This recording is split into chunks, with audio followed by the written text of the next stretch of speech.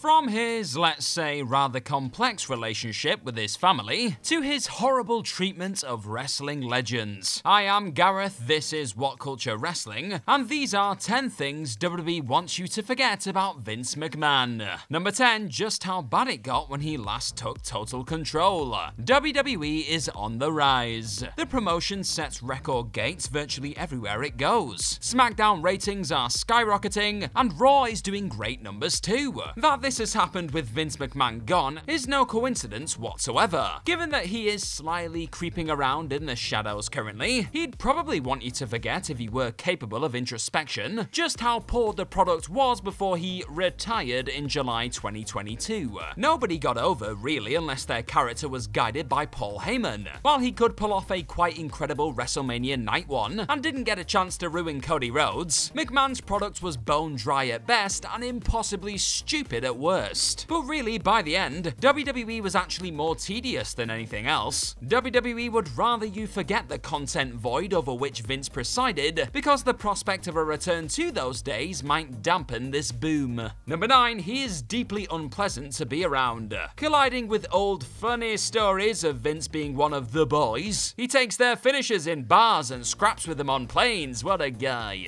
The current roster of WWE wrestlers are probably wary of a full-time in-person Vince return because he is an intimidating and unpleasant individual who rules by fear. Sasha Banks, by her own admission, was reluctant initially to even speak to him, telling Sam Roberts as much in 2016. Per the account of Ricardo Rodriguez, Alberto Del Rio's on-screen personal ring announcer, Vince once stood on Curtis Axel's foot over and over again, in a bid to get him to stand up for himself. In a similar story, Mark Henry revealed to Chris Van Vliet that Vince once ribbed him by making him work a dark match with Sin Cara, only for his opponent not to show. When Henry grabbed a mic and demanded someone else come out to face him, and his improvisation went nowhere, he marched backstage to let his feelings be known. Vince had already left, of course. Henry wanted to quit on the spot, but Vince just thought it was funny. And when Henry said he felt useless and expendable, Vince showed him the tape of the Dark non-match and asked Henry to replicate that emotion to drive his Hall of Pain push. McMahon Jedi mind trick my ass. This guy was just a jerk. Number 8, he hates you. That might be a bit much, but Vince McMahon does, actually hate you. He was warned that fans wouldn't actually jeer Baron Corbin for retiring Kurt Angle, and that they simply wouldn't buy it. The fans didn't so much hate the idea of the match as believe it was a rib. The idea was so bad.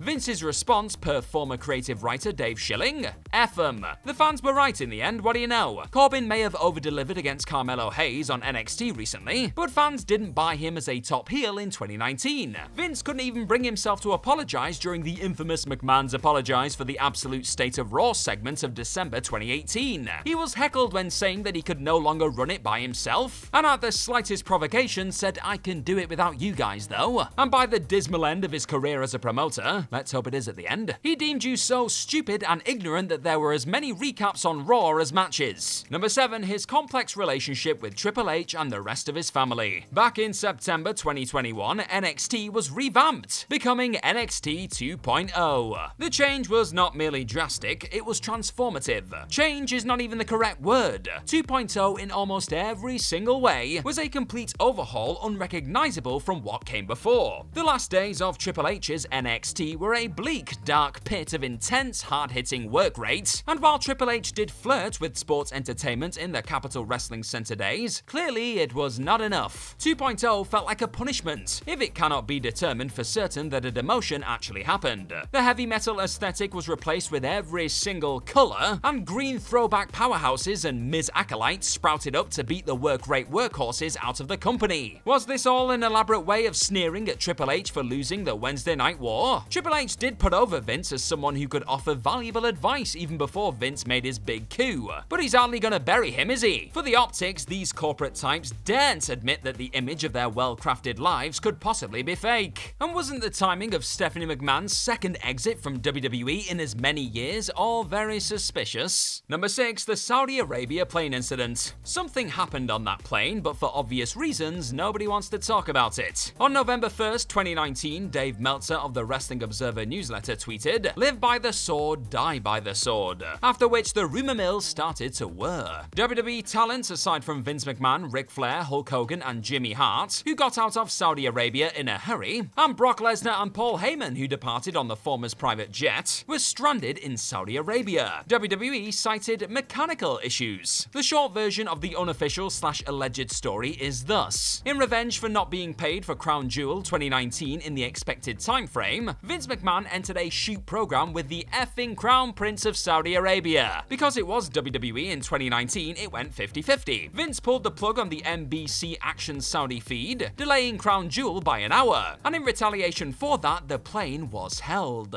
After which certain mid-card acts were put up in a hotel before the matter was resolved. Even if the chances of a true international incident were remote, and this was a blinking contest between Vince and the Crown Prince, the wrestlers weren't to know that. Carl Anderson even texted his wife, who outright claimed on Twitter that the wrestlers were held hostage, to tell his children that he loves them. Christ. Number 5, his treatment of Jim Ross. Vince McMahon apparently believed that he was expressing affection towards Jim Ross when he mercilessly, cruelly bantered him off the face of the planet. Bear in mind, this, what you're about to hear, is how the bloke thought he was being nice. Vince, variously, let go of Ross in 1994, a fortnight removed from his first attack of Bell's palsy, did an impression of JR's affliction years later in 2012 when returning to WWE Raw on screen in a what's he like, eh, babyface role, relentlessly tore chunks off him through the headset, so much so that in AEW to this day, JR shouts pronoun boy when he slips up to punish himself, mocked his colonoscopy surgery in a bad taste skit, reducing a terrifying ordeal to literal toilet humor, that Ross thought his wife Jan had experienced a death in the family, she was that upset by it, drafted him to SmackDown live on television, turning his real life upside down just so that he could see his gutted reaction. Ross is adamant that his treatment was never as bad as observers suggest, but he is the only one who defends it. Number 4, he was horrible to Howard Finkel too.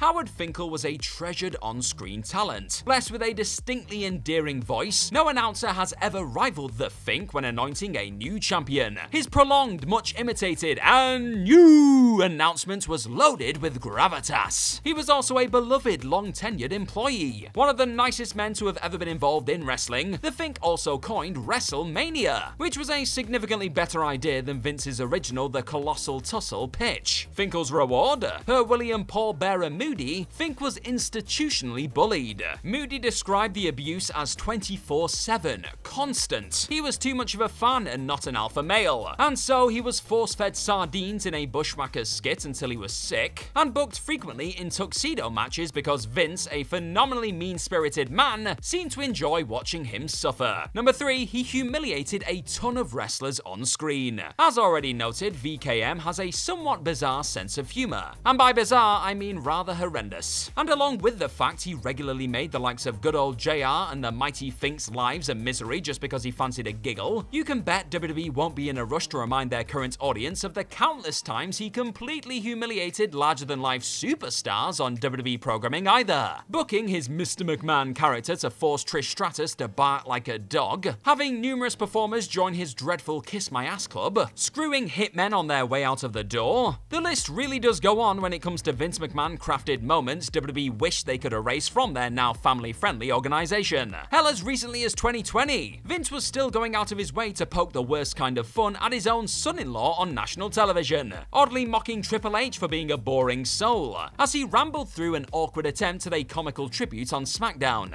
Just when you thought the pandemic couldn't get any worse, eh? Number 2, he resigned in disgrace. This was just a massive lie, wasn't it? And WWE had the temerity to echo the lie on television when, later that night, Stephanie McMahon placed on record her thanks for his service on SmackDown. The great, benevolent Vince realized he was simply too old. At 77, he was 76, the idiot. This was something WWE had to do. The real reason was all over the media, but they were hardly going to acknowledge that, were they? But imagine if he had actually decided to resign. If Vince had resigned, there'd barely had been a show for all the video packages. He'd have sent himself up and out at the same time. There'd have been some sense of occasion. None of this happened though. WWE thanked him because they felt they had to, but not for too long. They couldn't celebrate nor demonize him, so occupied some weird in-between place. Vince did not retire, he resigned in disgrace after multiple historical sexual misconduct and assault allegations, previously covered up via hush money, were exposed by the Wall Street Journal. Number 1, he paid Rita Chatterton. A content warning here, there is going to be some description of sexual assault. The news cycle is horrible. Horrific horrific, momentous events are reported on and debated. They strike an awful chord with anybody in possession of empathy and a conscience. Then those people are left to question their conscience when they can no longer summon the proportionate disgust to that story, when several hundred more emerge in the subsequent weeks and months. Vince McMahon finally paying Rita Chatterton should have been a far bigger news story than it was. But by that point, January 2023, observers had unfortunately been callous to the cycle. Chatterton had accused McMahon of hoisting her on top of him before raping her in 1986. Speaking to Now It Can Be Told in April 1992, Chatterton disclosed her side of the story. In her words, "He made me have oral sex, and he started to get really excited and I pulled away and he got really angry and said that's worth $500,000 a year. And when I said no, he said I better satisfy him, and he pulled off my pants and pulled me on top of him and he satisfied himself through intercourse." McMahon insisted this was a shakedown, claiming to have proof that Chatterton was urged to spread a lie by former wrestler David Schultz. He sued both Geraldo Rivera and Brooke Skulski before later dropping the suit. The Wall Street Journal reported in January 2023 that Chatterton was paid a settlement figure in December in the millions of dollars. She was able to do this as a result of a one-year window opening in New York State, allowing victims to file suits otherwise barred by statute of limitations. In the legal letter written to McMahon, Chatterton's lawyer John Clune revealed that his client had passed a polygraph test regarding the incident. McMahon's lawyer Jerry McDevitt responded to the report by saying, "Vince settled the case solely to avoid the cost of litigation." And that is our list. Know of any other things that WWE wants you to forget about Vince McMahon? Well, let us know all about them in the comment section right down below, and don't forget to like, share, and click on that subscribe button while you're down there. Also, if you like this sort of stuff, then please head on over to whatculture.com and find some more fantastic articles just like the one this video you're watching right now is based on. I have been Gareth from What Culture Wrestling. Cheers for watching this video today, and hopefully we'll see you soon. Bye bye.